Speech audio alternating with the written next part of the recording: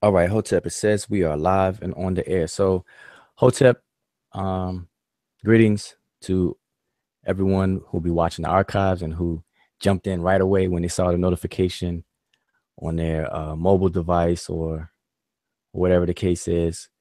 Say ETM Hotep. So, I want to welcome everyone. This is our Freestyle Friday session with the Seshu Mahani Meronetcher. And I am, or my name, Reni Wujao Meneb Erimaat. And I'll be running point for our session for today. Um, haven't been on the Freestyle Friday sessions lately because I've been conducting a beginner's class with a group of very good and bright individuals who I have an opportunity to have three of them here for this session, our Freestyle Fridays. But we've been having classes on the same day and time, so it's been in conflict. So I've been working with them to walk them through the beginner's introduction to Meta Nature or Sesh Meta Nature. You said there's an echo. All right. Is everyone else hearing the echo? Am I echoing? I'm not hearing any echo from the inside. So Okay. unless probably the person has the YouTube open as well. Oh, right. Yeah. If you have your YouTube open as well, you're gonna have to mute that one and keep this one okay. So all right. So yeah, so I've been MIA up until now, and we've basically come to the conclusion of the class. Um, we have one session left, and then the final exam for the group. But I feel that today, in light of the NBA finals being aired tonight, and I know a lot of people are going to want to tune into that. So I figured we would do our Freestyle Fridays a little bit earlier, and incorporate the new group, the class group, as well as members of the Seshu Mani Metanetra. All right. So we're just gonna jump straight on in and go over a particular piece. But first, before I do, I guess let everyone introduce themselves. Again, my name is Wujau or Wujau Meneb Erimaat. Most people just refer to me as Wujau. And I guess everyone else can unmute their mic and just introduce yourself um, for our listeners. ETM Hotel, Ren E. seeing the Honorable Tony Rice. I welcome you with peace. My name is Tony Rice.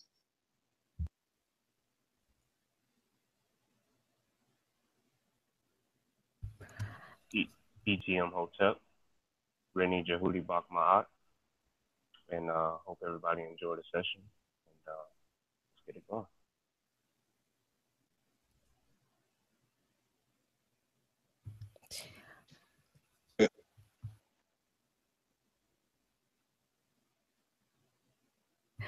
Go ahead. Okay. HTM Motep, Reni Carlos. I'm part of a beginners session. I'm proud to be here. The first time I'm part of a Freestyle Friday. It's a pleasure for me, and I hope everybody will enjoy the show. ETM heads up, Ren E, Imike Aku, and welcome to Freestyle Friday. All right, Iker. All right. So that's all that we have on the panel, and others may join in a little later. So we can get started. But again, I just wanted to welcome the new members of the well, not new members of the class, but I guess members of the class, the beginners class. So this is the first time for you all to come in on the Freestyle Friday. So I want to welcome you all here. And because this is your first time, you know how we have to do over here on Freestyle Fridays. We're going to have to, what you call it? What they call it when you take a pledge. You get initiated and you get hazed. So we have to haze you, we have to haze you in on the Freestyle Friday. So I may pick on you all this evening. So it's all in fun. All right. So anyway, the picture we're gonna go with. Let me share my screen. That, and you all let me know when you see it pop up.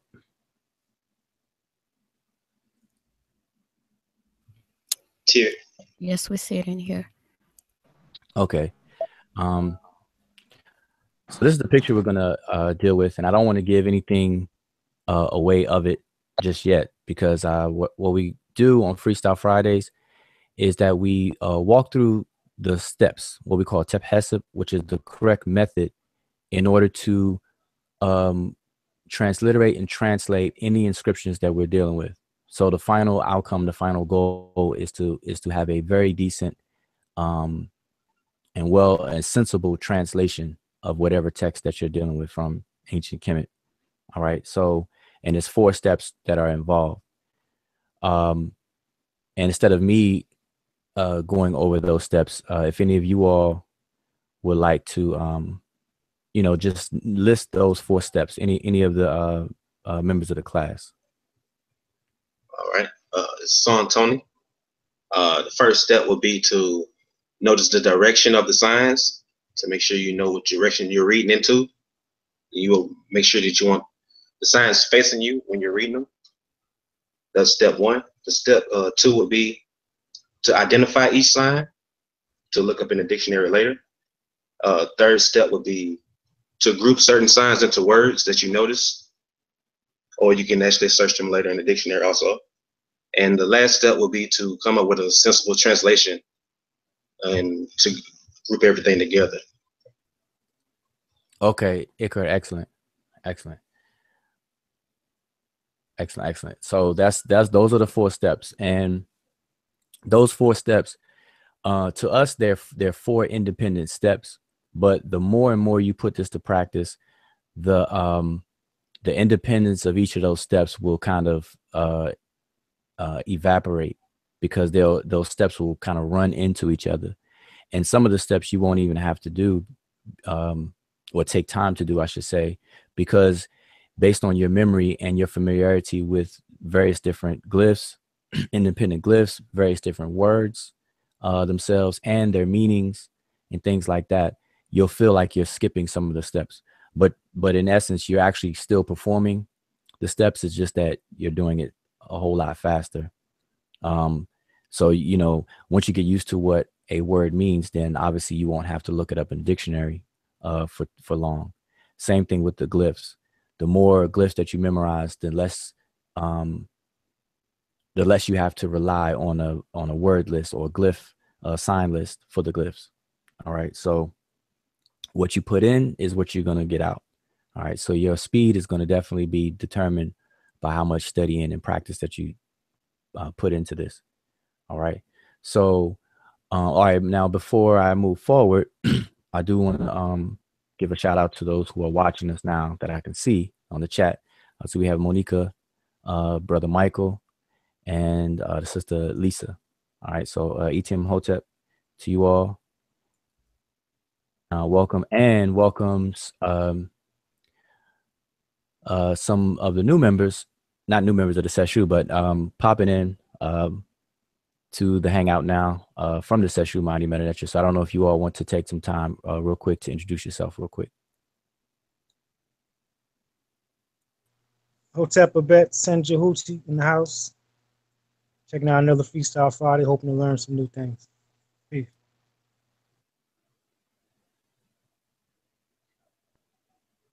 All right, Hotep. ETM Hotep, Rennie Sean. Thanks everyone for tuning in, and I see we got a couple of people on the panel with us tonight. I appreciate seeing Tony, seeing Jehuti, and Kalos. Peace. All right. I'm not sure if Satep's mic is available, but I'll just let everyone know that we have Satep and Ra with us also. So I'm not sure if you're available to unmute your mic. Hotep, yeah, I'm here, but I can barely hear. I'm driving right now. All right. Well, we want you we want you to drive safe, brother. All right. So Yeah, I'll be up a little bit. I'm gonna jump. okay then. All right. Um. All right. So yeah. So we have two Jehudis on the panel. So we have to kind of distinguish them. So we have Jehudi Bak and then Jehudi Ma'at. All right. So yeah, that's how we're gonna have to make the distinction. All right. You know, otherwise we say Jehudi the first and Jehudi the second, you know. But all right, so hopefully everyone can see the picture that I have on the screen. And this is the picture we're going to deal with. So we've already covered the 4 steps. All right, so let's start with step 1. And any of the like I said, you know, I don't want to do all the talking. So anyone who's a member of the class, the current class, if you want to jump in and do step 1, Yeah. by all means, go ahead. Yeah. This is Brother Carlos. For the first step, we have to look into the sign and see which direction they're facing. And when I see the 2 first column, I have to say that my English is not my mother tongue. You know, I'm calling from Paris. My French is my mother tongue, and for the description of the glyphs, I don't have the English word, but I try to describe the glyph, and I hope everybody will understand what I'm trying to say. All right. The first column, yeah, okay. The 2 first column, I can see, you know, the bird, the little the little bird facing left. I can see the hand, the G, the hand at the yes, facing the left. The snake too, the horned viper. I can go the second column. I see the same thing. I see the 2 legs. I'm a little bit confused because we have 2 other legs facing the other direction. Confused right there, but I can see the bird, the M bird too, and the horned viper left, and the duck. I don't know how you describe in English, facing left too. I can say that the 2 first column, the glyph of facing left. So then we will read left to right vertical. Okay, excellent. That's excellent job. That's absolutely correct. And now hopefully we'll have time we'll get to these other legs right here that you mentioned. So we'll be able to get to that. But that's excellent. All right.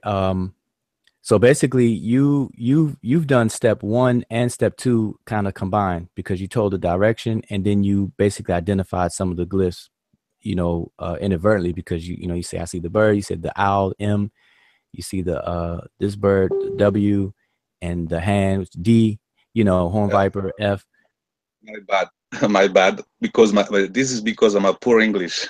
Oh no. No, it's not something to say that for. I'm just saying that's good. That's what I meant earlier when I said that these 4 steps, although we describe them as 4 independent steps, but they kind of run into each other anyway, you know, so it's perfectly normal for us to do that.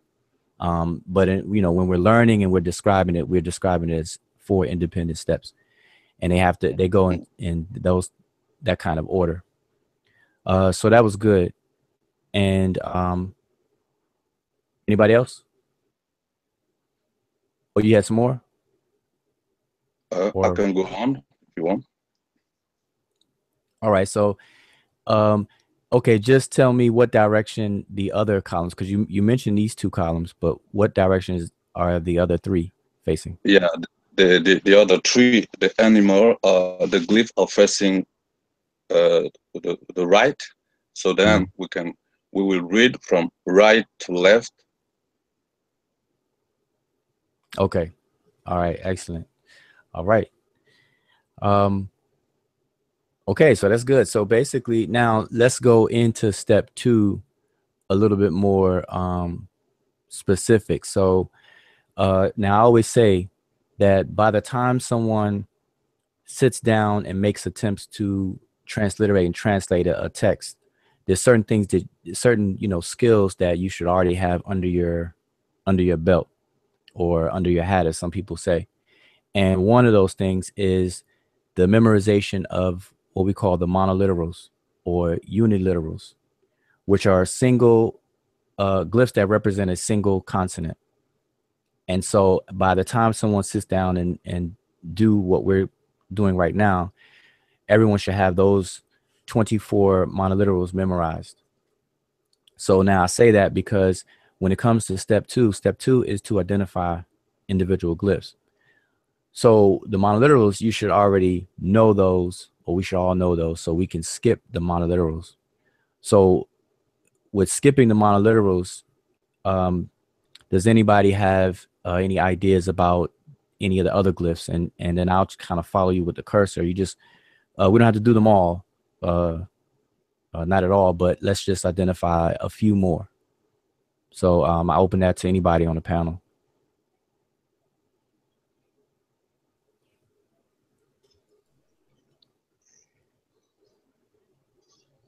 Okay, hotel.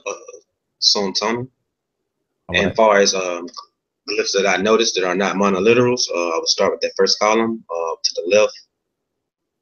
And what I do notice is, first one I notice is would be the hotel sign. Okay. It's not a monoliteral. Also, the sedge plant is not a monoliteral. The first time, so I should have said that one first. Also, I have the flag. It's not a monoliteral. I have the per sign or the enclosure. All right. Under the sign. I also have the hand with something in it that makes it not a monoliteral. Also, I see a bird at the bottom, but I don't know which bird that is. Also, for the second column, I have legs walking forth and the other way, both ways. I also have, I believe that's a mountain glyph. The under the three strikes. Mm-hmm. Also, what else do I have? I think that's a hoe under that bird. Not the duck bird, but the second bird in the second column towards the bottom. Mm-hmm. And those are what I noticed off the top in the first two columns. Okay, and that's good enough because we don't want to. We could continue, but we don't want to take up too much time. But that's good, excellent. Iker. By the way, the word for excellent, if you hear, some of us say Iker or Iker, it means excellent. So you'll hear us say Iker a lot. Tu, the word tu means yes. You hear that a lot, and so on. So some of the words we'll repeat a lot. We'll just let you all know what the translation is for those. Okay, but that was excellent. And so now that that's an example, a demonstration of step 2. So now step 3 involves taking those individual glyphs and then starting to recognize the patterns for entire words. So this involves pattern recognition, and this takes time. It takes practice and time, but now there's 2 things that will definitely help us with that. And number 1 is our knowledge that our knowledge of the fact that in the ancient language, Rani Kemet, the most of the words, not all, but most of the words are made up of 2 or 3 consonants. Okay, and that's just a helpful hint to allow us to know where one word begins and another one, the word ends and another one begins. That's one hint.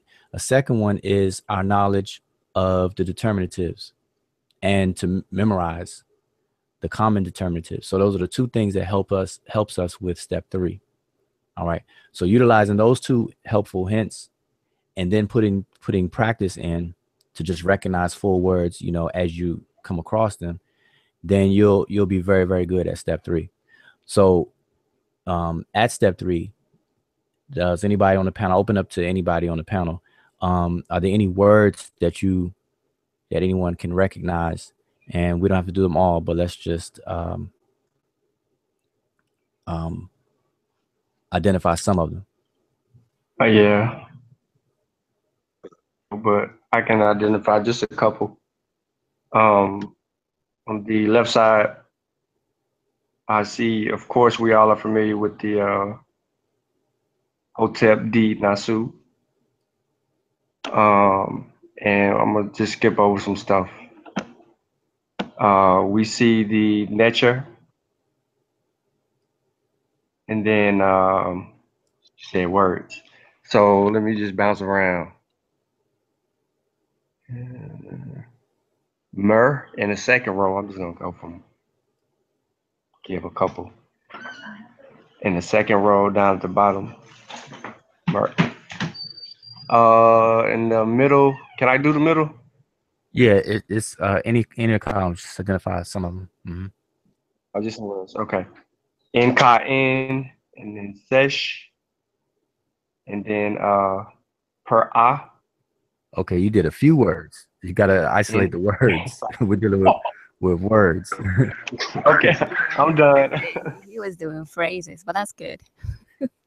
Yeah, because see, now you went into phrases and things like that. So we want to but that's part of it too. Part of step 3 is, you know, you're gonna start recognizing common phrases, you know, prepositional phrases and things like that. And you have some words that are put together that become idioms in the language. So that's going to come natural as you do this, just like how you were doing it just now. So, all right, and that's a demonstration of step 3. Like I said, I don't want to do too many for time's sake, but okay, so that's good. And then step 4 would be to take what you recognized in those words and then to translate it. And we're bringing, basically, it's translations is to bring a meaning from the source text over into the target language, or the meaning from the source language over into the target language. So in our case, we're moving from Ronnie Kemet over to English. And in translating, there's rarely, probably never, a one-to-one correspondence that will perfectly match up 100%. So when you're doing translations, it takes a little bit of logic, reasoning, creativity, skill, you know, all in one when we're doing translations. And this is the reason why you can look at the same source text and you may buy a book written by one Egyptologist and he'll translate it one way, and another Egyptologist may translate it slightly different. But the overall, you know, ballpark meaning should kind of still be similar and then the same. All right, it shouldn't be way off. Like, you know, you can't say his uncle made a left turn and then another person translates it and says his uncle made a right turn. You know, those are 2 totally different directions, and then that would be a problem. But in translations, though, we have to be flexible with that. All right. And the example that I always give is the word Hemet Nesut, which some people will say queen, some people may say royal wife, some people may say wife of the king, and some people may say king's wife. So, you know, you can see how those are all in the same thing, but not literally the exact same. All right. So that's step 4. Is what step 4 involves. So now let's go through for time's sake, because it's 8:52, and I wanted to kind of end at 9 o'clock. So let's just go through column 1 on the left hand side here. And now, because these directions are split, notice that as the brother, as Sen Carlos said, the right 2 columns, actually the right 3 columns, are facing to the right, and the first 2 columns on the left are facing to the left. So we have split directions that are going, and we'll see why. So let's read the top part of the left column and the top part of the right column. The top half of the right column and the top half of the left. Starting with the left. Does anybody have a transliteration? Now, when we transliterate, you're actually writing down the transliterations. But now, when we pronounce these words, we're using what's called classroom pronunciations or Egyptology speak, and though these are all conventional and approximate pronunciations, they're never meant to be taken as though the ancient Egyptians or the ancient Remich actually pronounced these words the exact same way we're pronouncing them. All right, but it doesn't interfere with us knowing what they mean. Okay, so with that being said, can anybody give us the Egyptology speak for the first half of the left column, and then what's your translation? I can try top of my head. All right, yeah, go for it. Okay. We have Hotep Dinesut. Mm-hmm. I'm trying to give the transliteration first. Okay. Hotep Dinesut and Ipu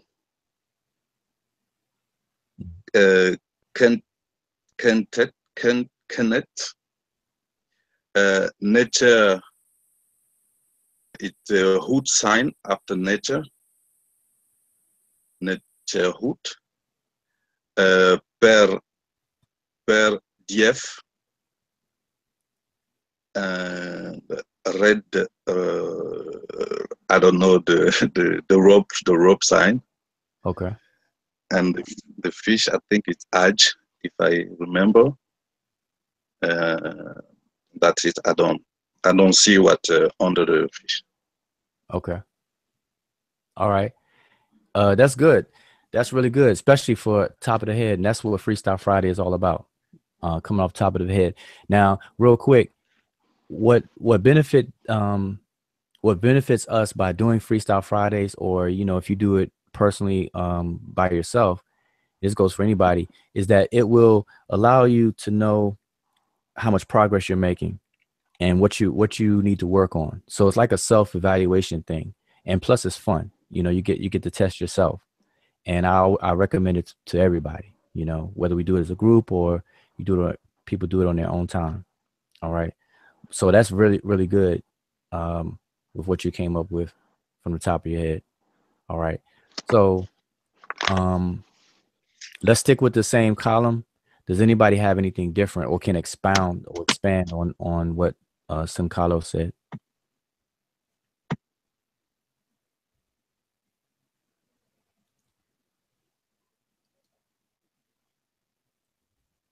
Nope. Yes, no, maybe so.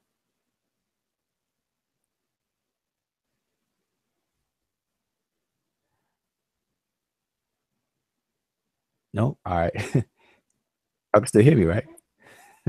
Yeah, we can still. My bad. Yeah, All right. we hear No, because sometimes those awkward, the silence moment of like, all right, am I still connected to it? That's when it gets silent, that's when you start looking at your cable modem, make sure the lights are still on. You're like, all right, am I still connected to the internet? Okay, so all right, so I'll just add on to what was already given. So I think you did a real excellent job. Yeah, he definitely did an excellent job. So just to give the well, okay, let's finish with what I was asking about. So we did the top. Actually, Carlos went down all the way down, but the top half, he gave that. So let's get the top half. I'm gonna draw a square around it so you know where I'm talking about. As soon as I get my cursor back, okay. So we're gonna go with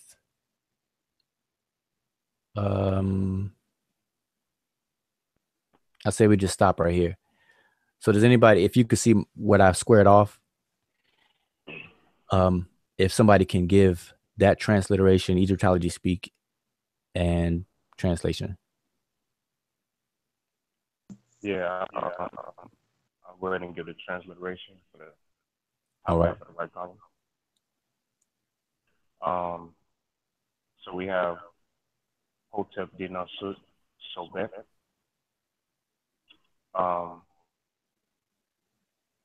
And then I shouldn't be lost at this point, but I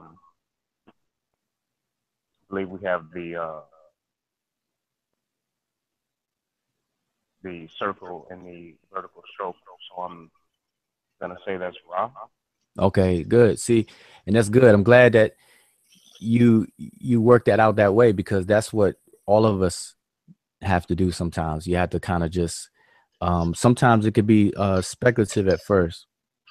And this whole process is like a detective investigation, like CSI. You come up to on a crime scene, you have to take assessment of what's what you can see, and then make inferences and use your reasoning, logic, and all those kinds of things. So like how you just said, you see a circle and the single stroke, you're like, okay, I'm right now I can speculate that that's Ra. So I'm gonna put a thumbtack on that, and then you can sort it out as you go along. So that's good. That's excellent. All right. So because of time wise, I just want to do those two top halves, and then maybe we can just go through. I will just give the transliteration and translation for the left side. Now, okay, so now you did the transliteration, I guess, on both of them. But notice now, the reason why I wanted to do that is because these are two different offerings. Because we all know that Hotep Dinasu means an offering which the king gives. And so we see that twice. They're just facing two different directions. So this 1, 2, 3, 4, the first four glyphs on both of these left and rightmost columns are identical. So you say Hotep Dinasu, and it's an offering which the king gives. But now notice that the deity are different. The deities are different. So this deity here is Enpu. Right there you have the reed leaf, water ripple, the stool, and the quail chick. And then over here we have Sobek Ra, or Sebek Ra. So these are two different deities that are being appeased with an offering that the king gives. All right. So we have Hotep Dinasu Enpu, Hotep Dinasu Sobek Ra. So these are two different deities, two different offerings. This will make it make sense why the inscriptions are facing in two different directions, to separate these out a little bit. All right. So just wanted to kind of point that out. And that's why. But now, so let's just do the first two columns on this offering, the one that's associated with Enpu, because I do want to get to these legs that San Carlos brought up. And just for time's sake, I'm just going to give the I guess the transliteration, Egyptology speak, and then we can all together translate it, and then we'll conclude. All right. So in the first let's see, column, we can go with well,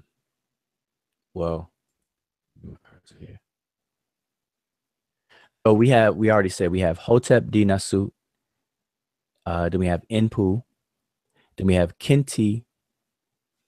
Let me go highlight it as I go along. We have Kinti, and then we have the way we look at it, what we see here is Necher Sa, or Necher Se, but it's actually Se Necher, and we have honorific transposition going on here. And then we have DF, then we have Rouge, and then Khat, M. And what that means, well, let me finish first because it's a continuation. Then we have Kharet Necher, and then we have An or Anin, and then Yut for these two signs here. These are two different words, Anin and Yut. Then we have M, and we have Ra, Satau. Then we have Nin. Then we have Khafes, Ba, M, Mur, F. And I'll just stop there so we can go and give a translation.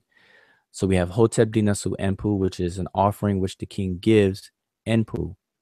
And then Kinti Seh Necher, which is foremost of the divine booth. And this glyph here is the determinative for this booth to let you know that it's an enclosure. It's a location. It's a place or something that you are dwelling. Then we have DF, which is that he may give. So this is the verb to give, D, or in a fuller sense, ready, which means to give or to grant or to allow. And then F, which is a personal pronoun for third person masculine. So it's he. So that he may give. And then Rouge, and this word Rouge means to make strong, to make vigorous, to make firm, you know, things like that, words that are associated with that, those concepts. And then we have the word Khat, and the determinative is a mummy on the mummy's bed, on a bed. And that word is for body or corpse, a carcass, a dead body. And then we have the owl for M. And then it continues on into this word Kharet Necher, which is the same thing. It means divine. Well, literally it means something that's divine and under. But what it's talking about is a divine cemetery, and most people will just translate it as a necropolis. So it's a cemetery, but a divine cemetery. All right. And then we have Anin, which means to come, and Yut, to go. So San Carlos, the reason why the legs are facing in two different directions is one is coming and the other one is going. So like when we say Shem, the word Shem, sometimes you'll see the word Shem when we say to go, it'll be legs going backwards to indicate that you're going away from something and not coming. So we say Et or E, it'll be to come, and then we say Shem, to go. And some people may have transliterated this as E or and then Shem, but it's, you know, if you look it up, you'll see that this is Yut, transliterated as IWT. Then we have the owl, which is M, preposition M, same as the one down here for M. And then we have a location here. All this together, Rastao. And this is a famous known gravesite, Rastao. And then the word nin here, which is a word that negates something. It makes it into a negative or negation. And then khafes, which means to oppose or to be against something. And then ba, people translate that as soul. And then we have another M here. And then we have mer, which means to love, to want, to desire. And then another third person masculine pronoun, F, which is he, mer F. He desires or he wants. And it's even also used to refer to it, which is not a gender, but it's third person. All right. So it wants, it desires, and so on and so forth.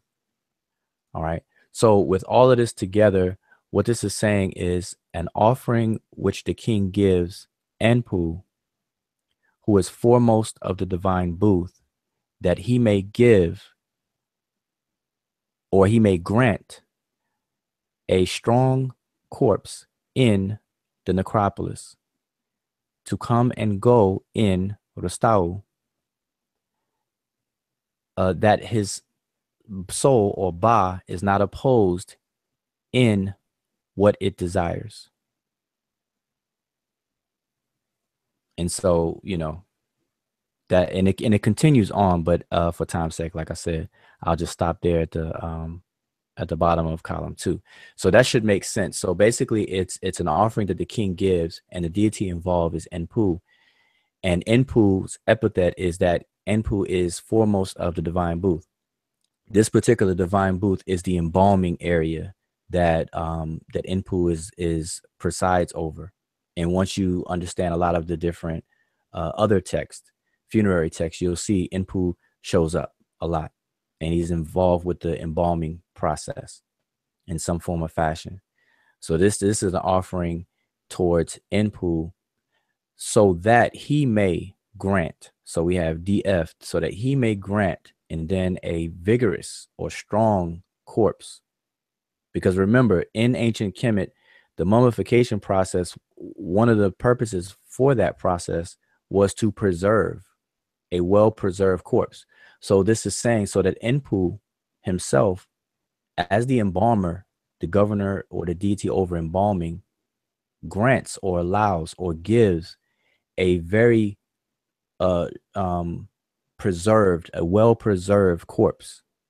So it's saying give, grant a well-preserved corpse in the cemetery, necropolis here, Kharet Necha, which is the divine cemetery.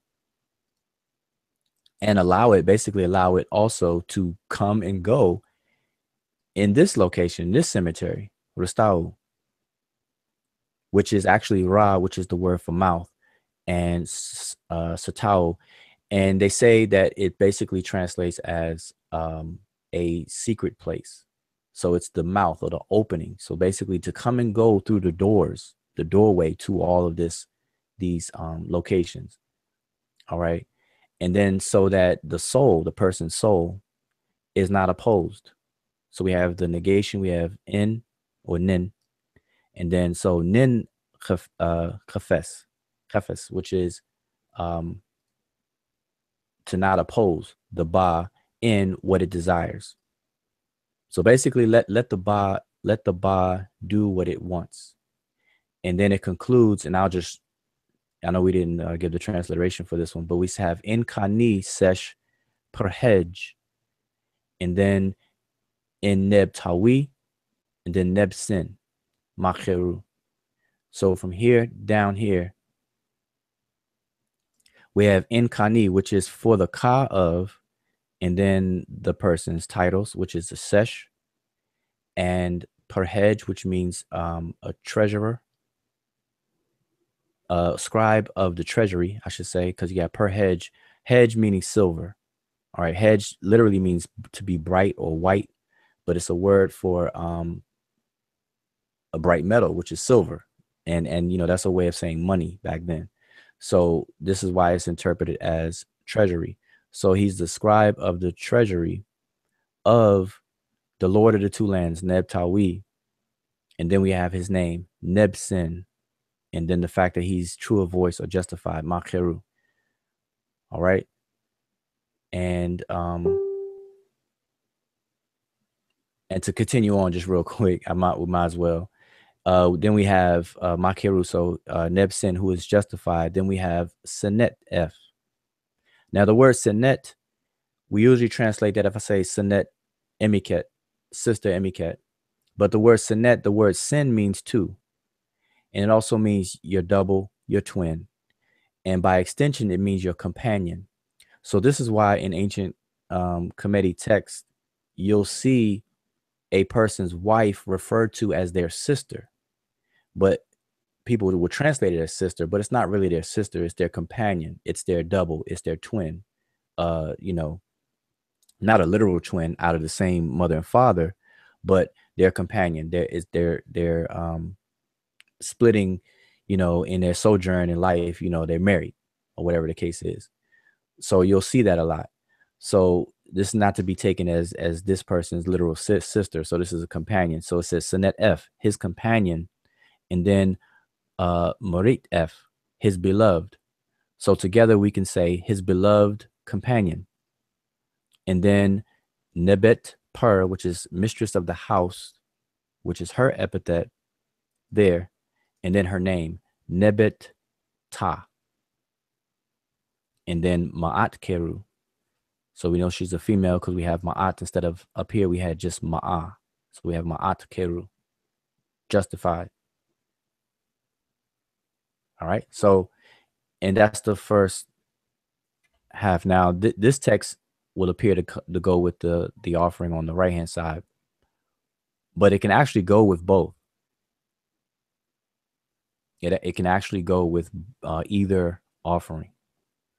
And so the safest thing to do would be to read the middle column with the left offering and with the right offering. That way you cover all your bases. So any questions about that? Or anything anybody want to add? Questions, comments? Hey, I'd like to add, if we were to read this, wouldn't we start from the very top with the two wajet, the shanu, and the water and jar stand at the top? Yes. In terms of reading it, or you can analyze that and come away with a translation as well. So yes, that's not a must you start because let me get back on my cursor on here. That would be logically where you would start because it's at the top. So you would start up here.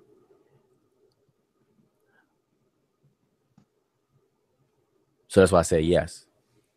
So you have the two eyes, then you have the shinu, you have the three water ripples representing water, and then you have the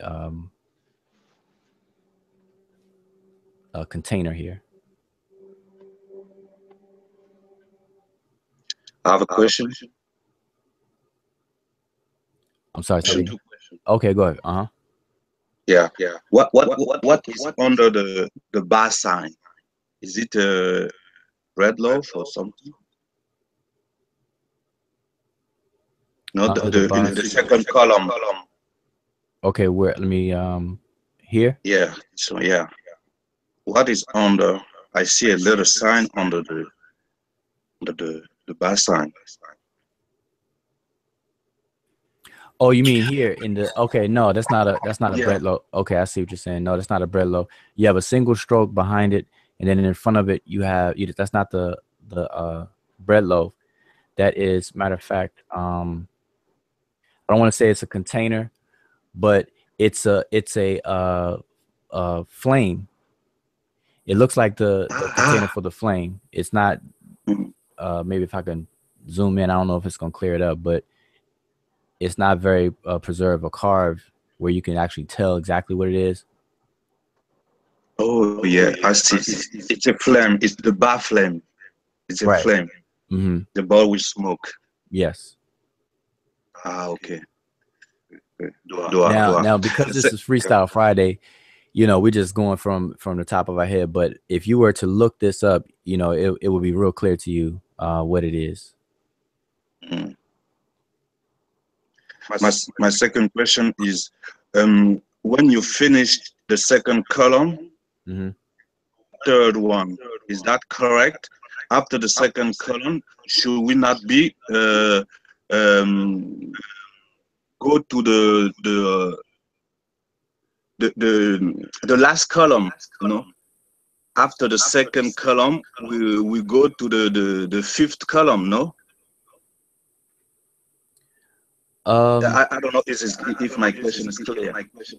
No, I understand your question. No, this is what I was saying. These are two offering formulas, and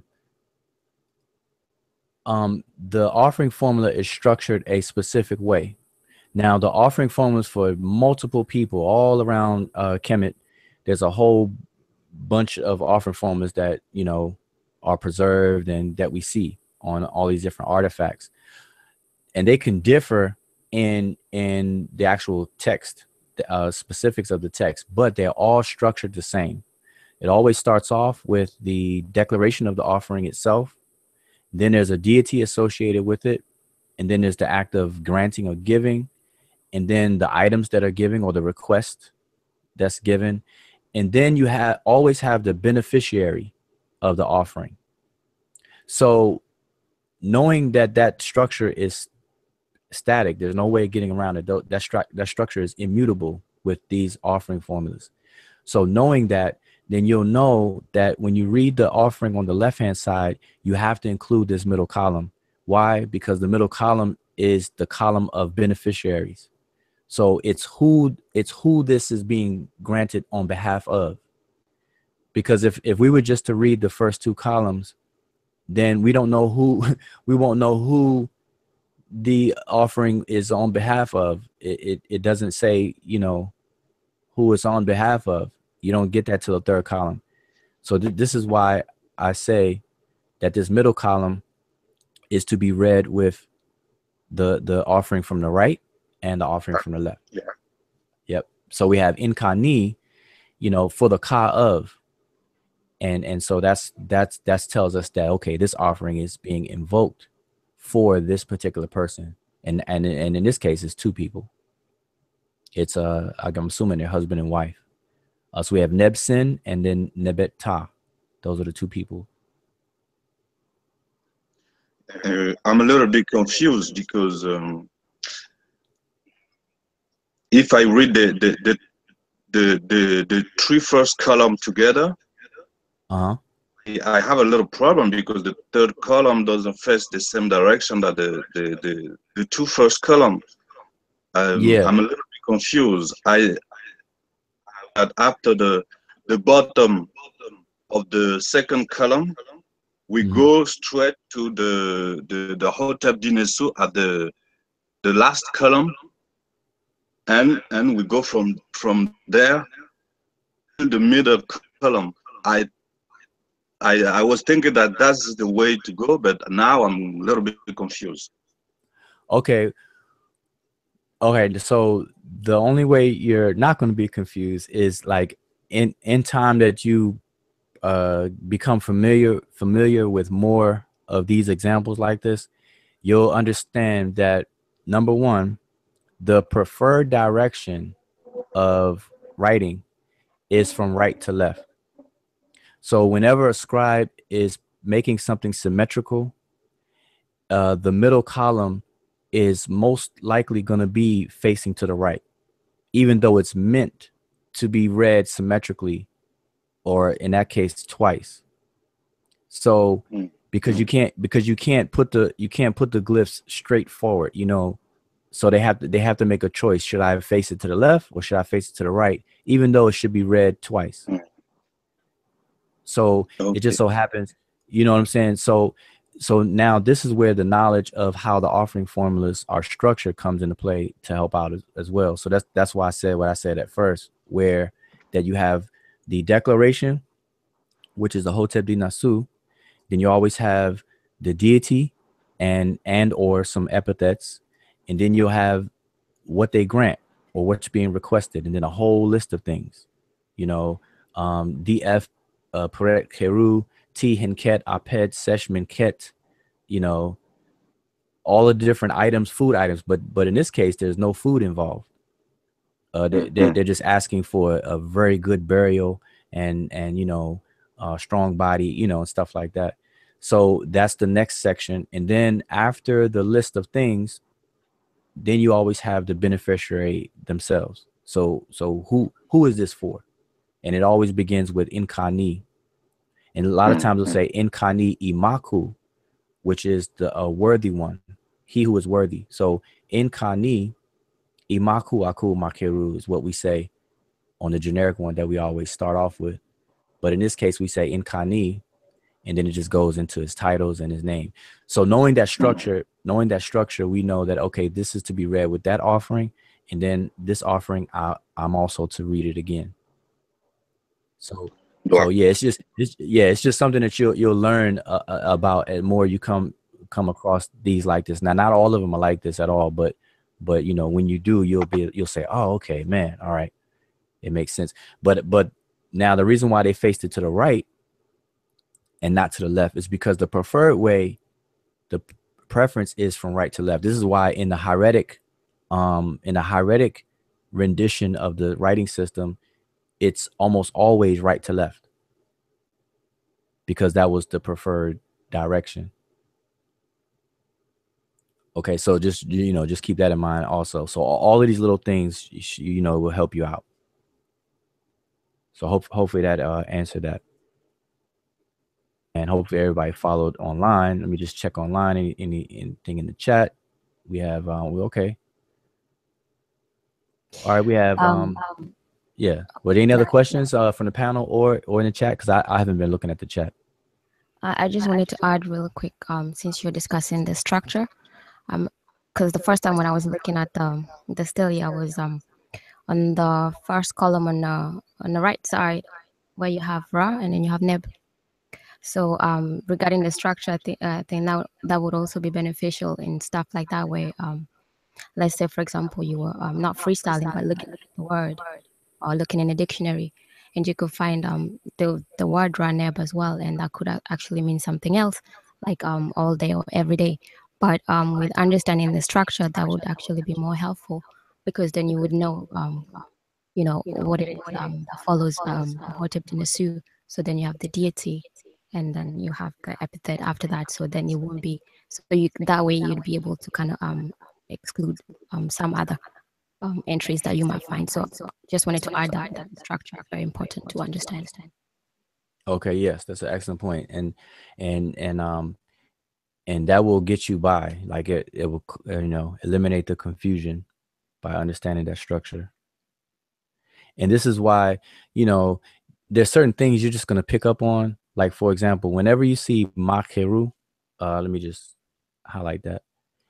Whenever you see Makeru, 9 out of 10 times, if not all 10 times, what comes before that is someone's name. So I'm just giving an example of like these hints that you'll just grow to learn. And so if you're looking for a person's name, then you just look for Makeru. You scan this, you say, okay, I see Makeru right here. So right before it, this must be a person's name. And then with the names, we know names are kind of difficult to translate. But as long as you know it is a name, then you'll be good to go. Now, his name, Neb Sin, simply means their master or the master of them. So, or their lord or the lord of them. That's what his name actually means. So his is pretty easy to know what it means. And then even the other one, we have Ma'at Keru at the bottom. And so we know right before that is someone's name. So we have Nebet Ta, which means mistress of the land. And that's her name. So those two names are pretty easy. All right, Saber. Mm-hmm. I got this on my mind, so I gotta ask this question. The far right column, right under Sabet. Okay, Freestyle Friday. Without my book and all that, what keeps me from thinking under Sabet that is the House of Ra? Okay, because of what Sanat Emiket said. Once you understand the structure of an offering formula, which is what this is, they all have the same structure, although the content may differ. So remember, the way that the structure is, it's always starts off with the declaration or the invocation itself. So we are saying Hotep Dinasu. That's always going to be first, and then what always comes after that is going to be a deity, and then after the deity, it may or may not, but in most cases it will have the epithets of that particular deity. So what will prevent you from saying the House of Ra is that wouldn't make sense for an offering for a deity. You understand what I'm saying? So you have to scan your mind or whatever for the deities that are usually given offerings. And there's not that many deities that are given offerings. This is actually a good artifact here, because most of the time, most offering formulas are given to either Enpu or Wasir. And that's the one we always say, Hotep Dinasu, Wasir Neb Jedu. So we know Wasir is a one that all these offerings go to. We know Enpu is one. Those are the two main ones. But this particular one, we have Sobek Ra. And then sometimes we may see, I believe, Geb on rare occasions. And I believe someone else, but there's not too many deities that these offerings are are dealing with. Okay, so even if this was brand new to you, you just know that, okay, it has to be a deity. Man, let me look up a deity. I don't know a deity named House of Ra. So those kind of clues that will help you out. Yeah, I get it, man. I was just asking, because if you just scanning without knowing what it takes to break down the offering formula, I would think I'd grip the word right there. Yeah. Now, even if you did that at first, because that's an innocent error. That's a valid error that anybody can make. So let's just say you did that, the House of Ra, and then you keep going. You say, okay, Su, and then you have Su Nu, and then you have DF, whatever. By the time that you're finished, you would most likely self-correct. You would correct yourself, because then you'll start to narrow it down and make it make more sense and fine-tune what you have. So by the time you're done, you would have probably changed Hut Ra, the House of Ra, on your own.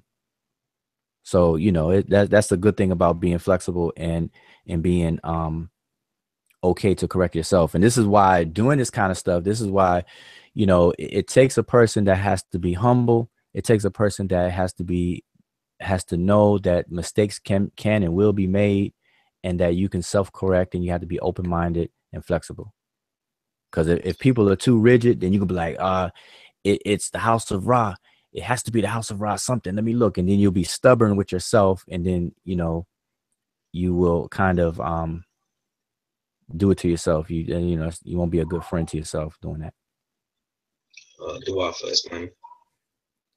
I mean, we all do it. I mean, so we just got to be flexible. Yeah. So, but that's good. All these are good questions and things. So hopefully all of that is understood. Hope you understand about the Sonnet. Although we translate that as sister most of the time, but it can also mean companion. The better half. Like today we say, husband and wife will say, oh, my wife is my better half. And, women will say, oh, my husband is my better half, things like that. So we can see what this can mean and stuff like that. So, all right. So it's 9:30. Kind of wanted to stop at 9. We went half an hour over, but real quick in the chat, were there any questions in the chat?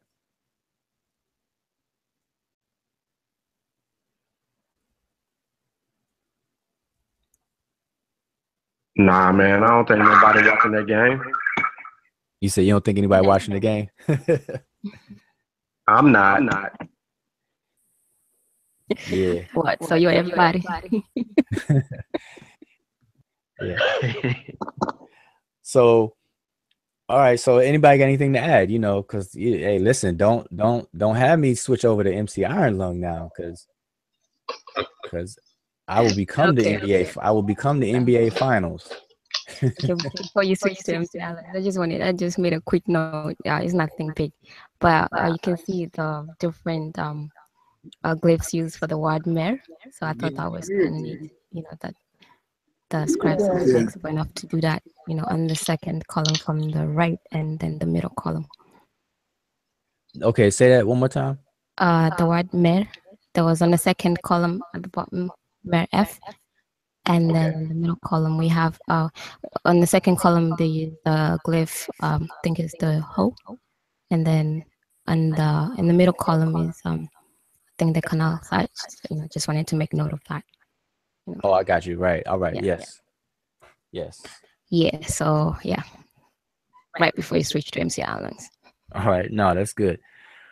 All right. So this is a good piece. Now, this picture, I have to say, was posted in our Facebook group.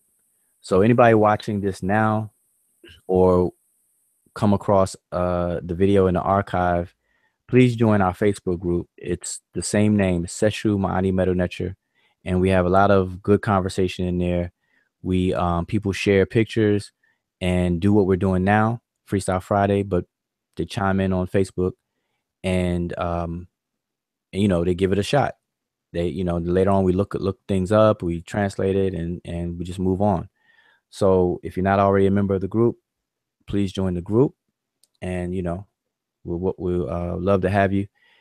But this particular picture was posted in the group. I'm trying to go to it right now so I can give credit to the person who posted it. It's from a brother, Quadro, and I may be mispronouncing his name, so please forgive me. But Quadro Acera Ofori.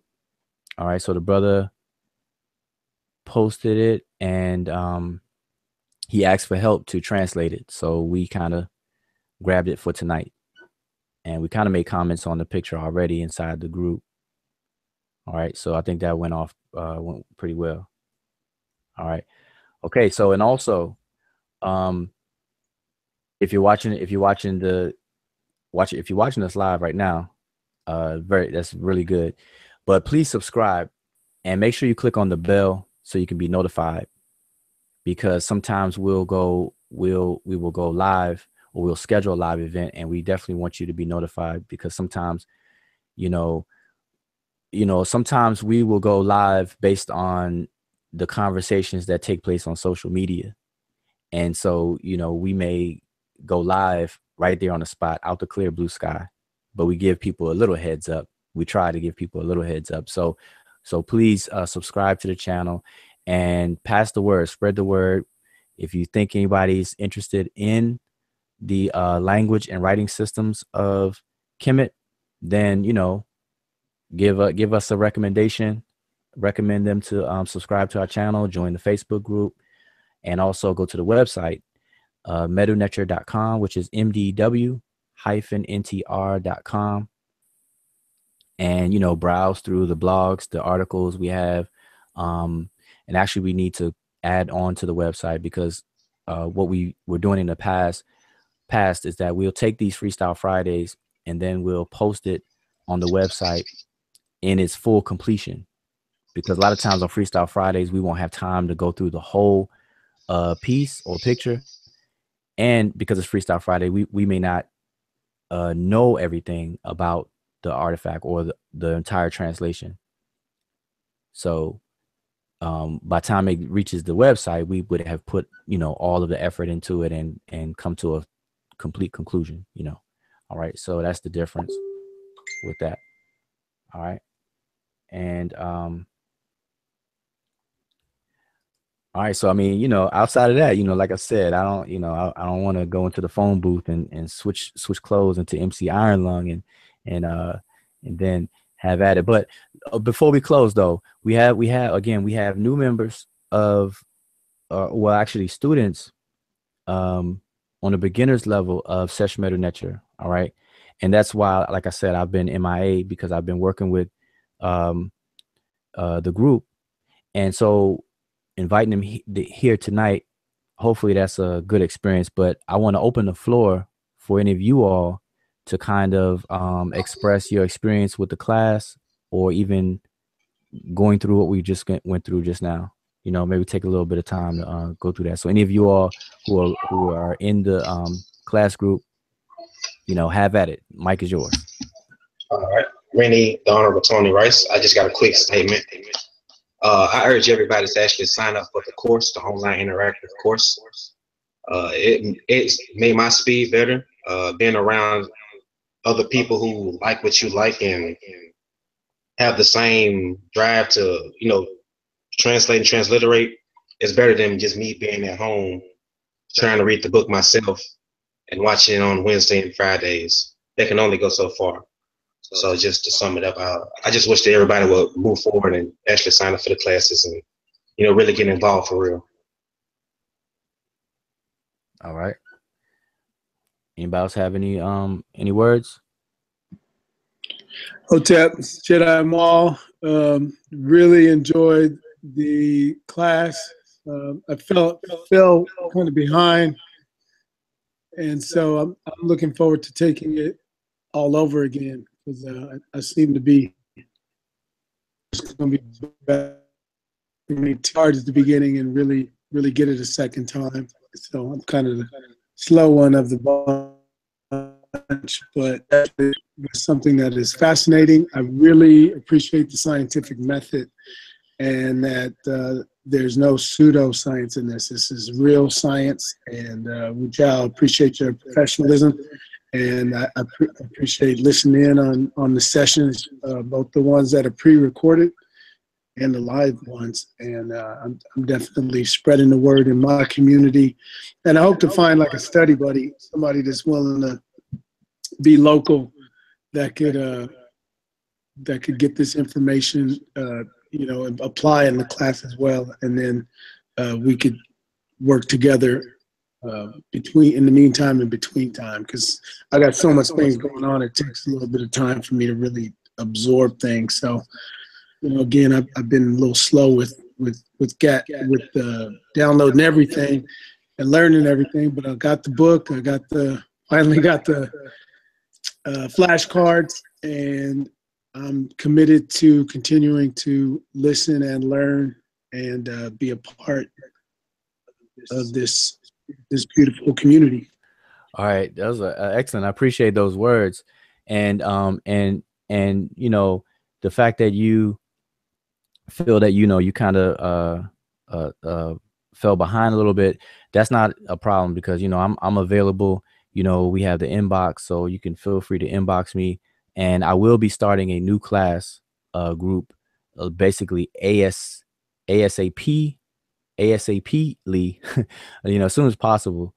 As soon as I get 3 or more people. I usually wait till I get 3 or more people involved or interested, then I'll actually start the class.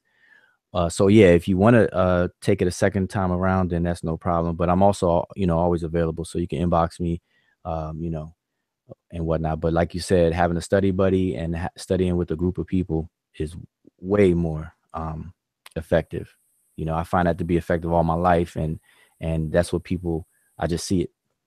So that's really, really good. And how about anybody else? Matter of fact, let me stop sharing the screen here.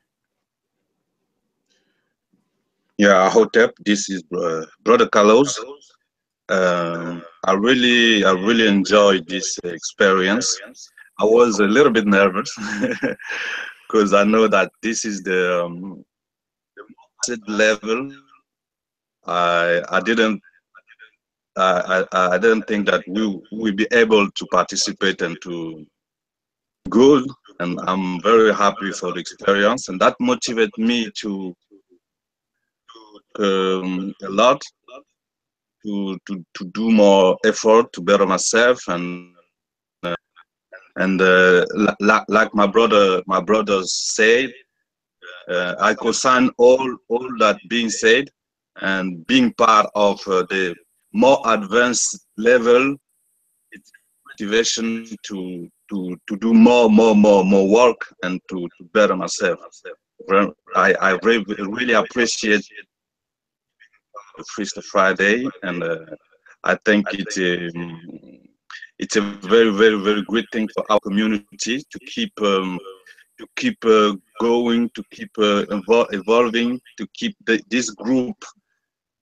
Very great thing for our global African community, and thank to Baujao for that.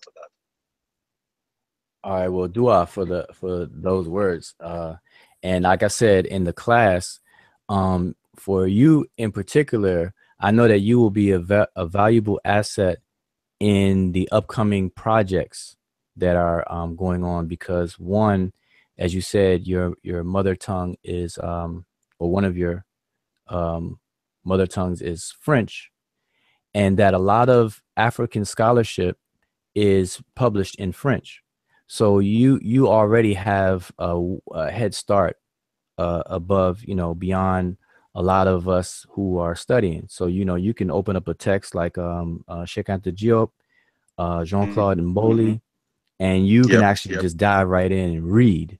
Whereas we have to go to Google Translate, we have to take a course in French and this and that. So your enthusiasm to learn this, along with the languages that you already know, you're going to be a valuable asset. And so, I already let you know that, but just letting the public know that, So, I'm definitely gonna continue to encourage you to keep pushing forward, because I can see that there's a lot to be learned from you.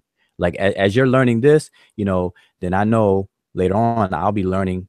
It'll be in reverse. I'll be learning some things from you. So, I welcome that. Each one teach one. We learn from each other. So that's gonna be a very, very good thing. Definitely. So, Doa, doa, um, doa, Seba. and then the fact that you live in France, Paris, and that you coming in with the time difference. Like I think it's 5 hours, like it's 9:42 here, and just the fact that you're able to endure that uh is really, really good. So yeah, I appreciate all of that stuff. So that's excellent. Um, but yeah, does anybody else have anything to close? Because look, listen, MC Iron Lung is like knocking at the door, about to start a whole nother conversation. Because somebody mentioned Go in. somebody mentioned science versus pseudoscience, and that's like a hot topic right now, science versus pseudoscience. So we've been dealing with some pseudo issues, you know, a lot lately, and we're going to continue to do so. So, you know, um, anyway, but we have, so now, also, this is a good time for me to say this as well, is that uh, as the Seshu Ma'ani Meta Nature, as the group itself, we have open membership. So people who are interested in joining the group can do so. And we have a very minimal requirements that we post on the website, and it's posted inside the Facebook group. But the gist of it is that one, you have to show and demonstrate suitable proficiency in the language and writing system on a beginner's level. So either people take the course with me and pass the course, then that satisfies that requirement. Or if people have taken a course through someone else, we have other excellent teachers out there, such as Dr. Riketti Amin, Anthony, I mean, not, what's Bonochi Montgomery out there in Detroit, um, and others, that also teach. Those are people I know that teach online. I have online courses. So if people have taken those courses and are interested, then all that we require in those cases is that they will actually take a proficiency exam, just so that we can know where they're proficient at, that they have a basic or beginner's level proficiency. They don't have to take the course.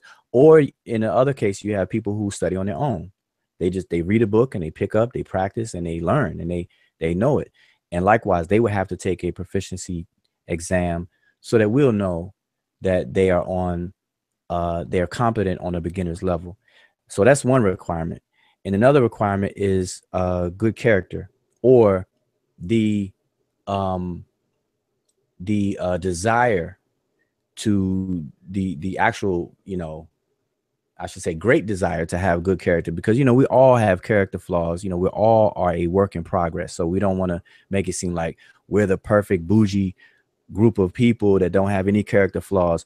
But the whole point of that requirement is that we emphasize good character and what comes with it.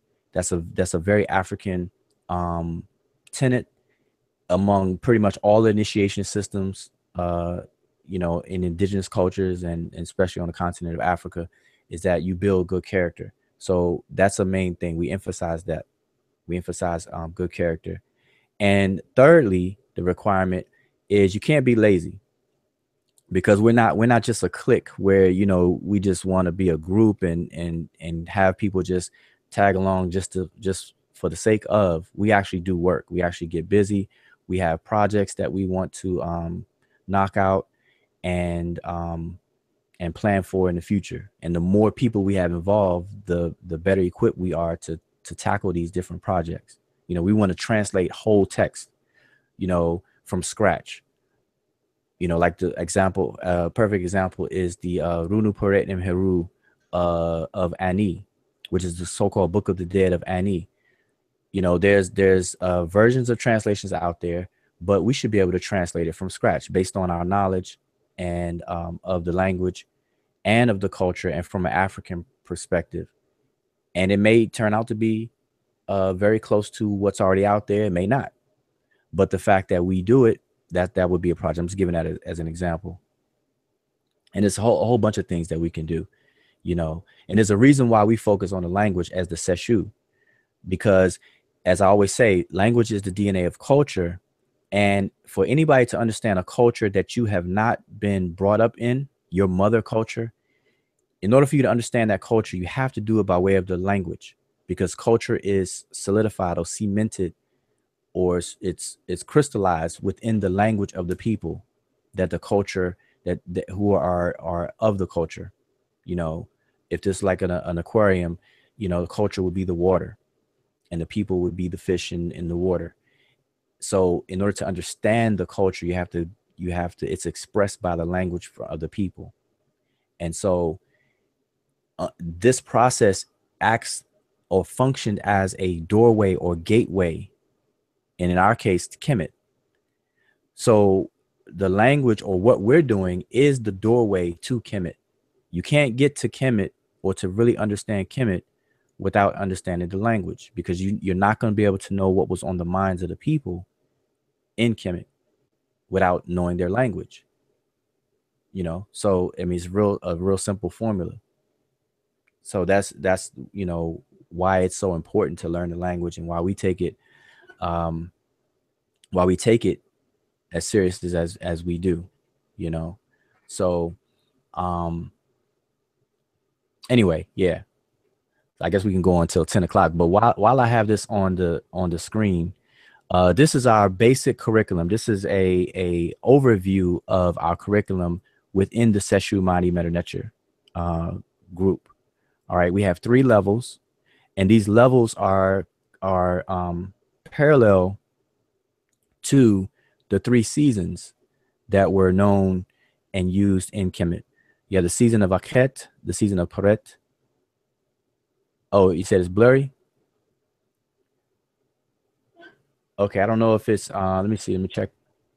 Okay. No, it cleared up. It cleared up. Okay. It's blurry on my end.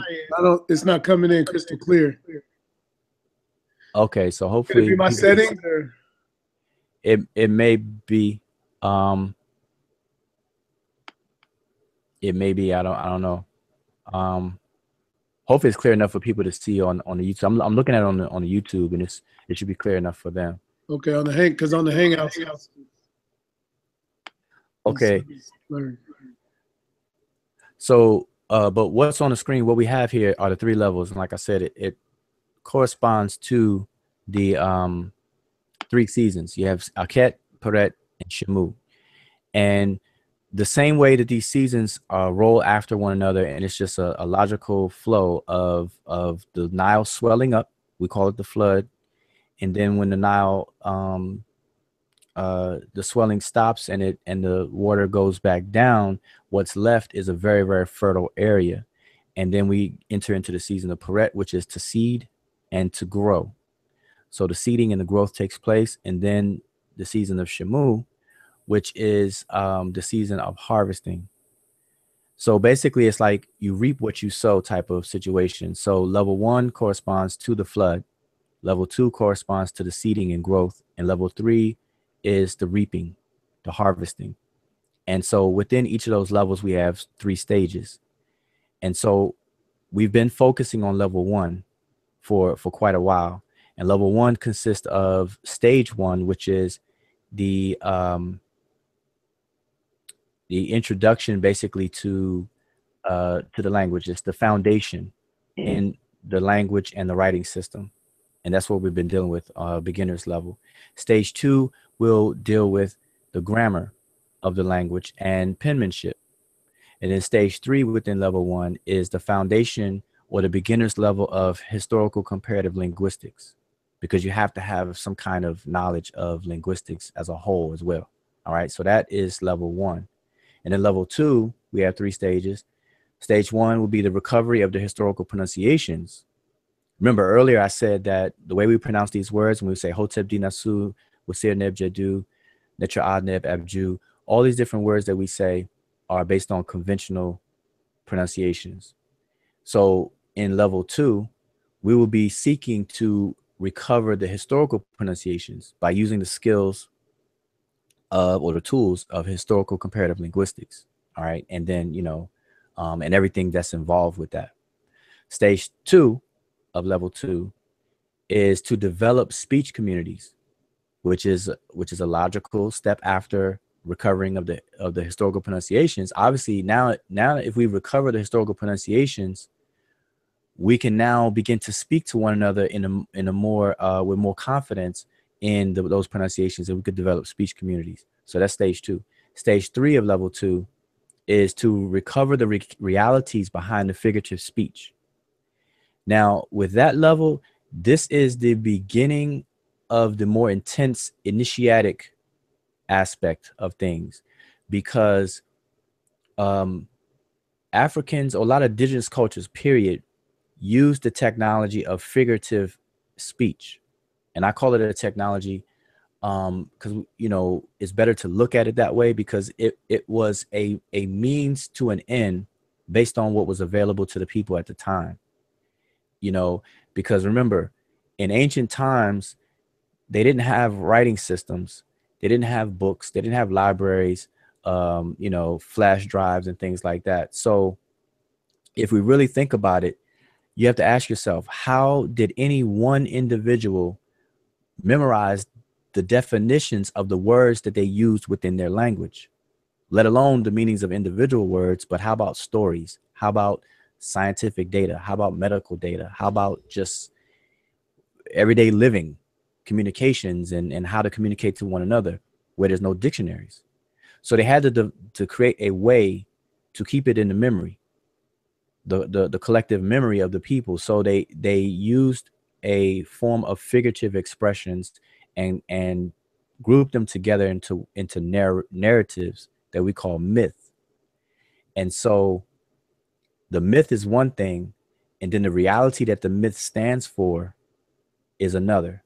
So we're dealing with metaphor and the reality behind the metaphor, or we're dealing with symbolism and the reality of what the symbol really stands in for. So that's the start of stage 3 of level 2.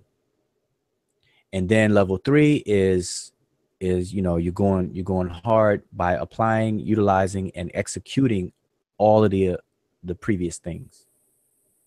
All right. So that's basically what this curriculum is describing. So I'm just going over this for people to understand this is what we're about, the Seshu Mani Meta Network. We're not just an internet clique of people, just for the sake of and whatnot.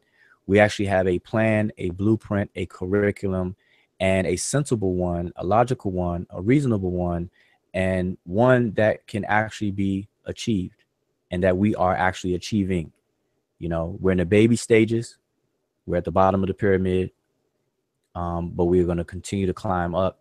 And as we climb, then it's going to be a revolving thing, because new people will be able to start at the bottom and work their way up as well. All right. So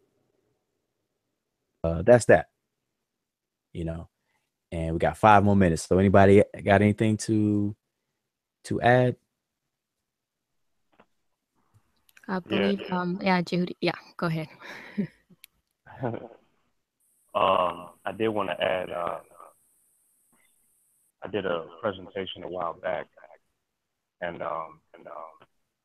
was at the church of my girlfriend at the time, and we've since gone through some ups and downs in the relationship, and I get a lot of people asking, why do I focus on following Kemet and learning hieroglyphs and the whole nine? And I just want to say that there's an example that we can follow if you really look at the evidence of what's been left behind and given to us. I mean, just the picture that we kind of transliterated and translated a little bit tonight, we can look at that text and kind of, there's an example for us to follow. You can show that text to a child who's 5 years old, to your grandmother who's, older than 55 or whatever. Anyone can look at these texts and we can pretty much, follow what's in the offering formulas. We can follow what's been left behind, like the fact that they were able to engrave in the stone and different things like that. Is through the methodology that's been broken down that they were able to achieve these great things. And so the oldest instructions in the world are left to us to have good character. And, from my girlfriend to friends to people who still inbox me and they attack me and they friend me and unfriend me, from going on my page and seeing the presentation and just knowing the things that I post. Look at the evidence of what's been left behind if you want to follow something. I'm not going to get into who believes in what and who instructs what, but if you look at what the Remets left behind, that's something that anyone will want to follow. I mean, an offering the king gives of bread, beer, and wine, and fowl, and everything that a netter needs to live. That's something that I would want to follow. So I just wanted to add that to say that I get a lot of people who attack me about following Kemet and learning the methodology to break down and be able to transliterate text and learn how to read the glyphs or the teeth, as we said. Well, this is the thing, I get the same thing, and really what you're describing. Let me get my cursor back here. What you are describing is something that a lot of people say. And basically it comes down to questions like, how is learning the language going to put food on my table? How is learning the language going to put money in my pocket? How is learning the language going to help me feed my babies? And this and that. Why should I study a dead culture? It's dead. It's ancient. That's why they call it ancient Egypt. It's dead. Nobody's speaking that language now, and so on and so forth. And see, people say that. We just got to understand that people say it out of not because of what they know. It's because of what they don't know. And that is the root of what ignorance is. Ignorance means to not to know. So these people are talking out of a place of ignorance.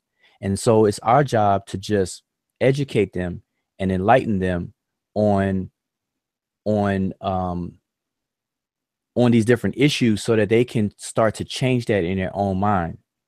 And also because it comes down to literally, we're the only ones that feel that way, because a lot of other people around the world utilize the principles from ancient Kemet or the Nile Valley as a whole, and they're using them and they're successful with it.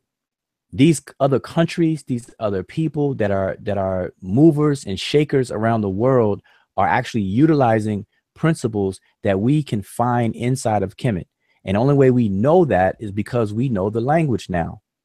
And we can read the text for ourselves and we can say, wait a minute, the ancient Egyptians or the Remich themselves had this principle that we're using today. The form of governments, the way the governments are ran, the hierarchies, the relationships of these different branches of governments and things and stuff. There's a lot of things that are being done today that we see right there in ancient Kemet. One example is the actual scientific method that people use today in all of the scientific disciplines. That scientific method was codified in ancient Kemet, written down, known collectively as Tep Hesab, which is the correct method. But there are sub-steps, there are steps. The exact same steps that you find in the scientific method that every scientist use is found in the Nile Valley, codified right there thousands of years ago. And they're using science to advance civilizations today. But we're crazy and we want to ignore that about Kemet and dog it and talk bad about people who want to take that route. But yet we're still at the bottom receiving crumbs from people who actually took advantage of it, and they're prosperous. So knowing all of that, it's just our job to educate people. We have to let people know of the greatness of Kemet, not in a romanticized way. And that's another thing. That's what turns people off, is because they feel like, okay, if you're dealing with Kemet, Kemet is in Hollywood. You know, I see the Ankh everywhere. Everybody has a tattoo of an Ankh or jewelry and this and that. I see the mummy movies, and all this stuff. So they look at it that there's a lot of romanticisms going on. And so we have to make that clear. We have to distinguish what we're doing from that stuff. And so we have to make that clear. So it's just a lot of work that we have to do, but we just have to stay on top of it and continue to do that. And by, you know, and I think we're doing a good job of doing it. And the more people that catch on, it's just gonna grow with this understanding. You know, not in terms of growth as us as a group, but just period, this understanding of ancient Kemet. You know, so we have people on both sides. So we have people who call themselves practitioners of Kemet or Kemetics, as they say, and they will make it a bad name because they're not doing things properly themselves. And then you have people on the other side of the fence that just dog everything Kemet. You know, so it's just our job to educate people on what's going on, what's good, you know. Because I mean, I get it all the time. And see, like, I hit it head on. When I hear that, or I see that, or I see a comment on social media, Facebook or whatever, and people make those statements, you know, I deal with it straight on. You know, people say, well, what's the point in studying ancient Kemet or the language? Is that going to put food on my plate? And I say, well, you typing that comment on Facebook, did that put money in your pocket or food on your table? No. So you obviously have spare time to make comments, but you don't have spare time to learn about an historical giant. You know, people really don't understand what Kemet represents. You know, like the other day I put a post up, the difference between unity and confederacy, because everybody is crying for unity, but they're not approaching it properly. And so our model for unity is ancient Kemet, because anybody who knows anything about Kemet, even on a basic level, they understand that Kemet was an amalgamation of different groups of people, different communities, and they were able to come together and stay together for approximately, give or take, 3,000 years. All right, United States is only what? How old is the United States as a federation? How old that is? Huh? 400 and something years. Okay, let's just say 400. I don't know the exact, but let's just round it to 400. More, but it's 400 and about 400. It may be a little bit less than that. I'm averaging it out due to 1619, but if you want to go to 1776, it ought to be roughly about 400. Okay, let's just round it to 400. So United States has been the United States for 400 years. Kemet was gelled together for 3,000 years. 3,000. Now, mind you, in today's time, it's way, way, way easier to stay unified. Why? Because we have the speed of communication. If there's any disgruntled, if there's any miscommunication problems, we could straighten it out because we could send an email, we could send a text message, we could send a telegraph, we could do this, we could travel, we could get in a plane and travel, we can do diplomatic relations and just go different places to talk things out. But imagine 4,000 miles of territory, which is approximately how long the Nile is, of territory of people who didn't have text messages, who didn't have the speed of any kind of communication. How were they able to keep it together that long? People can't even have a long distance relationship nowadays. And we got all this technology. So imagine people in the Nile Valley keeping it together for 3,000 years. You know, of course they had their bumps and bruises, but roughly 3,000 years. So that is a lesson in and of itself. So if we're crying for unity today, then let's go to the best role model for unity, which is ancient Kemet. Now, I did a post because I'm separating what unity is, because unity is an organic thing. And that's what I outlined in the post. Unity is the best example of unity would be the human body, where you have different parts working together for the whole. And that happens organically. But confederacy is based on an agreement. So this is what people are really talking about and asking for. So if I am me and I'm doing my thing, you are you and you're doing your thing and my thing are two totally different things, but yet we can come together to agree on a third thing to do. That is called a confederacy. And so this is what people are really striving for. And this is the approach that people should have, because then that by approaching it this way, then you cut out trying to convert somebody to your thing. You're like, no, you stay what you are, but let's agree to do this. You know, I'm over here and I have my culture and my beliefs. You're over there, you have your culture and your beliefs. Fine. I'm not trying to convert you from your culture, but hey, let's come together and form an agreement to do this project. That's what people are really talking about. And businesses do it all the time. Microsoft and Apple came together and agreed to share technology, to share the platform of Microsoft Word. Now you have Microsoft Word for Windows, Microsoft Word for OS X or whatever. That's what businesses do all the time. But is Microsoft going to convert to become Apple? No. Is Apple going to become Microsoft? No. That's a confederacy.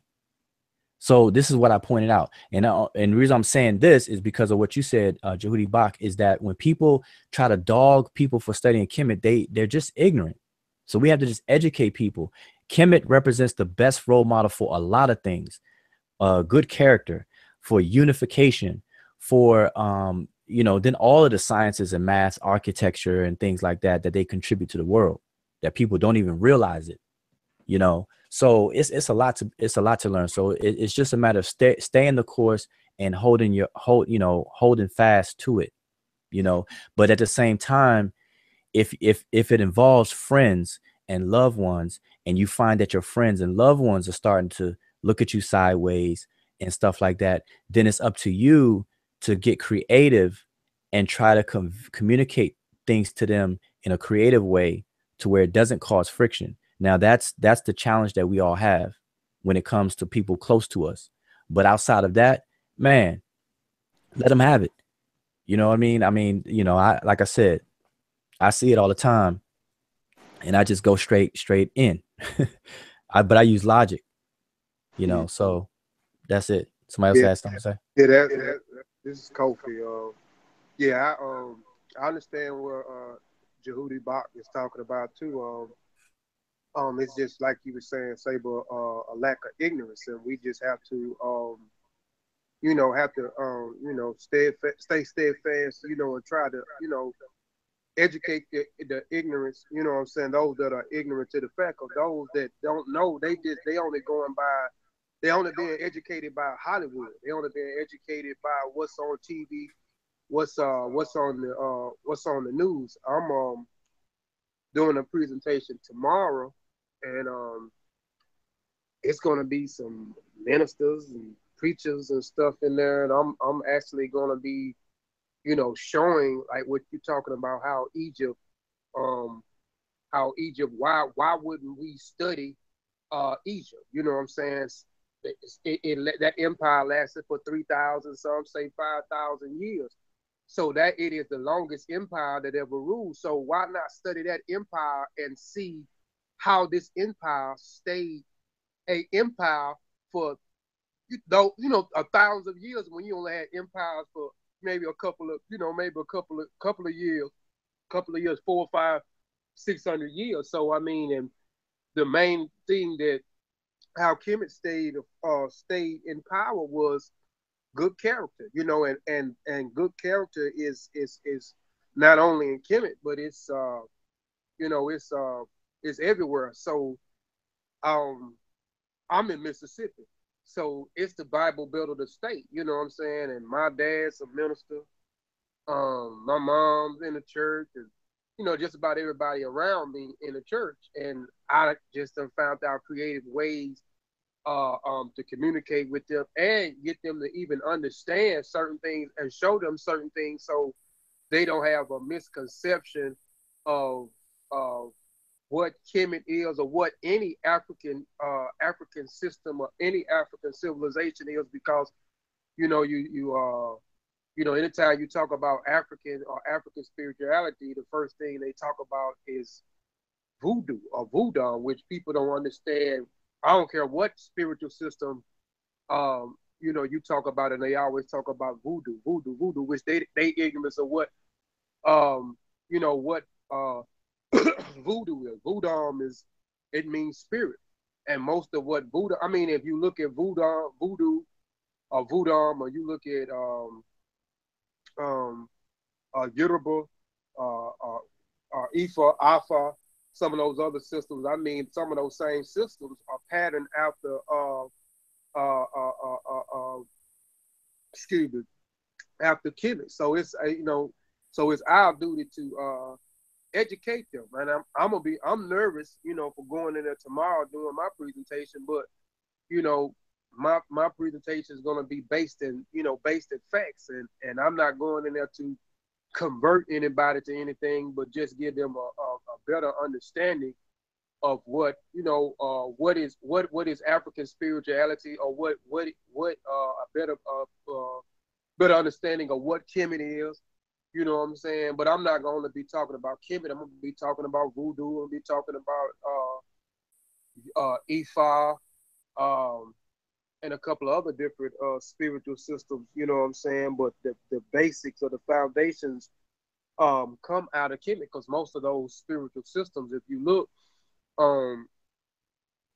most of those, dealing with the people with Voodoo and Ifa, I know they said those people came from out of East Africa into Kemet, and then they took what they learned out of Kemet and went into Benin, or Dahomey, which is now Benin, and went into Nigeria. You know, when you talk about Oduwa, they say Oduwa comes from out of was actually a king, and he comes from out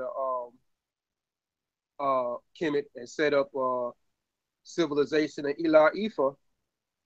You know what I'm saying, with some of the things that he learned from out of Kemet. But anyway, it's just our duties, man, to go in and educate those that are that does not have understanding, man. And it's rough on me, man. I'm telling you, like I said, I'm in the Bible Belt. I'm in Mississippi, so I'm surrounded around people that are always, looking at me. I'm the outcast, but I have a better way of, I guess, making people understand, and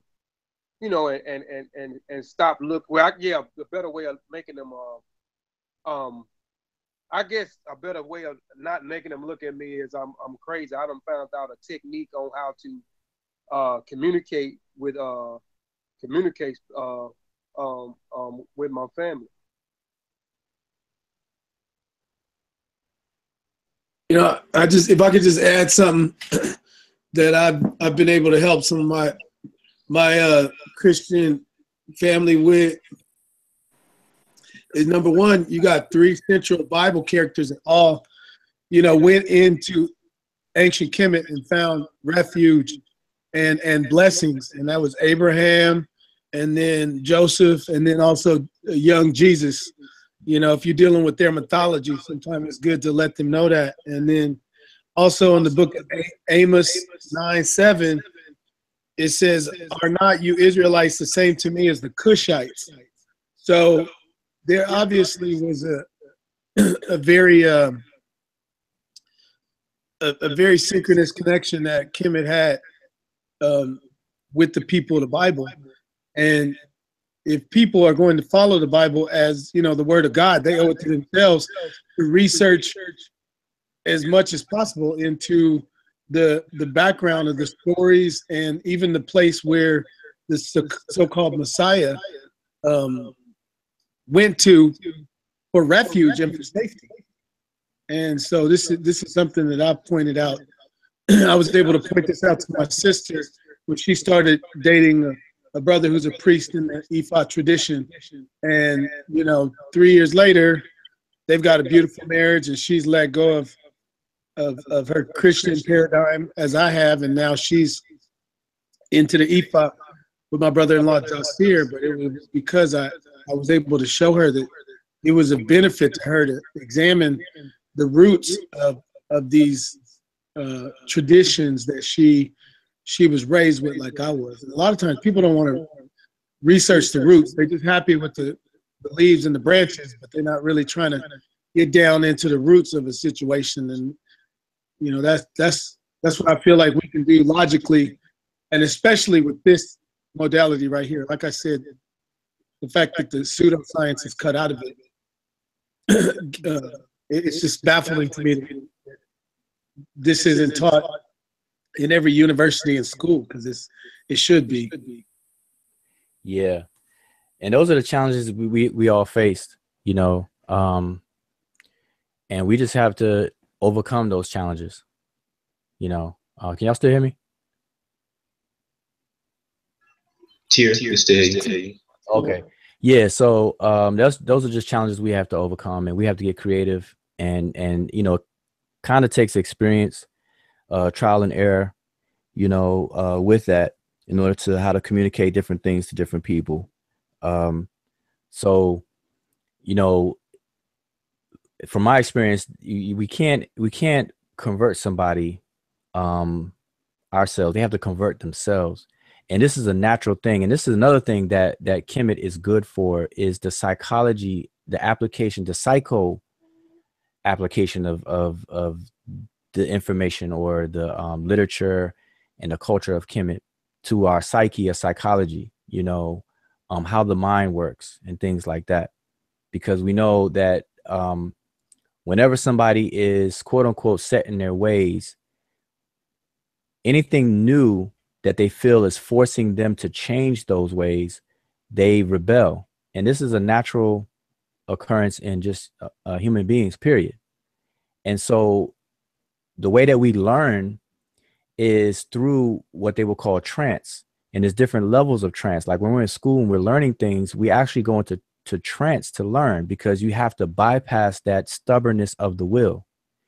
And, you know, the will has to be free. It doesn't like to be coerced into anything. And when you're teaching somebody or you're trying to convince somebody, you're actually coercing them. And if they think you're coercing them, the more they think you're coercing them, the more they're going to resist. So we have to create a fake trance state for those people. And in order to do that, you have to be creative and figure out ways to tell them the same thing that doesn't trigger their rebellion buttons. And that's a challenge for all of us. So everybody has different people that they deal with and stuff like that. So, you know, in my experiences, you know, that's what I've dealt with for a very long time. And, you know, I figure out quick ways to get information off to people, you know, and whatnot. So everybody has just had to learn their way through that, you know. So but to address, you know, I just kind of want to go back again to the importance of understanding Egypt, or the relevance of Egypt, is not to romanticize it, because Egypt had its ups and downs. You know, it had its good and its bad, you know, the good, the bad, and the ugly. But the preponderance of what Egypt can provide us greatly outweighs anything that we could say bad about it. Bad was there, but the good of it is so good that everybody in the world takes a bite out of it. Everybody, from the occult, theosophy, to the brotherhoods that are out here, to the governments that are out here, and to other cultures who have taken things, mutated it, and devised their own systems based off of something rooted in Africa as a whole, and Kemet specifically. So other people are doing it. We just got to recognize for what it is and make use of it. So I think our approach is the best approach, because it's through the language. That way we don't have to romanticize anything. You know, we don't have to get into this back and forth silly debates either, because a lot of people who are debating or have something bad or any opinions about Kemet, they don't know about Kemet. They're talking while learning. You know, there's a there's a thing in initiatics systems where you're silent. You're not supposed to talk until you're competent enough to talk. You know, and so what people are doing is, while they're learning this or that, they're doing all this talking. It's supposed to be other way around. Learn more, less talking. You know. So anyway, like I said, I don't want to drag this out. It's 10:21. I know people are well, I mean, other people are watching the game and everything like that. But we've been on for a while because actually we started early. You know, I tried to start early so that we could end early. You know, usually we start at 9 o'clock and go till 11. But I think we can um, wrap it up now. It'd be a good time. So unless somebody has anything else to say, I think we can close out. And usually we give that opportunity to our Sonnet Emiket can take us on home. All right, Dua. Um, yeah. Just wanted to say, Dua, thank you for the class members that joined us today. I think they did really great. That was Iker. And obviously, I guess we've heard a lot of whispers about how excellent they are, and I think today they kind of they did prove that. So really looking forward to see what else they're going to be doing in the future. I know they're about to do the exams and all that. So yeah, that was wonderful, and Dua once again for gracing our Freestyle Friday tonight. So other than that, as been discussed, the classes new upcoming classes. So if you haven't joined yet, do join the you can sign up on the website, which is medunature.com mdw-ntr, and yeah, you can go in there under courses and sign up. There's a book you can buy, and you can use it as a self-study. Otherwise, the interactive classes are very beneficial, I guess, as you've heard from the other members who just finished the classes. So I would definitely recommend that. And again, it's you're not limited by the location, as we've seen with Brother Colors. I think actually Brother Colors, your French, you speak good French, and I think your English as well is definitely excellent. So you don't need any disclaimers when you speak. So I think that's really great. And also on his time zone. So if you're also in other areas, London, wherever, anywhere in Europe, Africa, we definitely encourage you, if you're watching, to enroll in the classes, the online classes. I mean, you can do that anywhere. So definitely do that. And also it is a co-ed group. So you know for the Seshuma Animated Nature, for those who would like to join after they finish their classes, for the ladies out there, don't feel discouraged. You're definitely welcome. So I would suggest, I would encourage y'all to take the classes, and yeah, then at least I can have some company. Not that I'm bored or anything like that, but yeah, that would be great. So I definitely encourage. But other than that, I don't want to turn into MC Ireland. I would like to say Dua, and if you haven't subscribed yet, subscribe to our YouTube page, share our videos to anybody that you feel might need it. Do share, and yeah, click on the bell so that you can it'll let you know when we are live. And if you haven't joined the group page, do that. That's the Shuma Animated Nature on Facebook. Join that. Join the group page as well. And with that, I like to say Geran Affair, which is good night, or Bekan Affair, which is good morning to those in the morning time. And Shema Motep, go in peace.